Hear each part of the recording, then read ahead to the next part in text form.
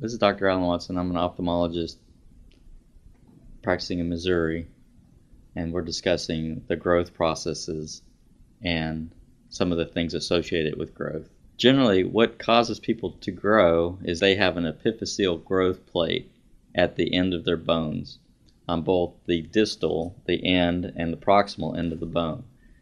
As these individuals mature, that epiphyseal growth plate continues to expand, and the osteoclasts that are making the bone lay down calcium, and that becomes part of the bone matrix and also cartilage, and the cartilage becomes the framework for the bone to ossify.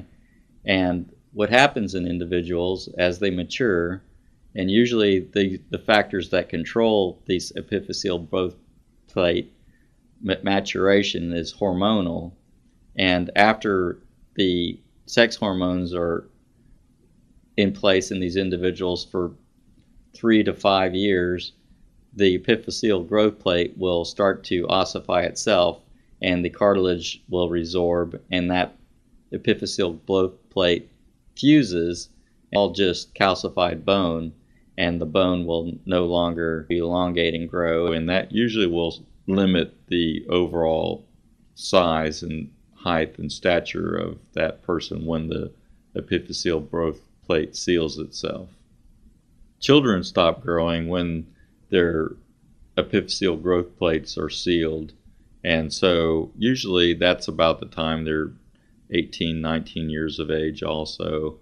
But in some individuals, their growth spurt is late, and so they may continue to grow in size even at college age, 19, 20, 21 years of age. They'll continue to grow in size, and a lot of that's determined by their genetics and their hormones and their diet also.